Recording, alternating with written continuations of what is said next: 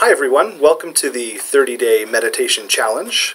I'll be your host, Brett Wade. What I've assembled for you are 30 videos. They're actually PowerPoint presentations on some meditation topics. And once you start the PowerPoint, it should automatically just cycle through to the next slide. They're about 10 to 15 minutes long, and what you'll find is at the end of the presentation there is about a 5-minute silent meditation. Again, these are on a wide variety of topics, so I hope you find them enjoyable.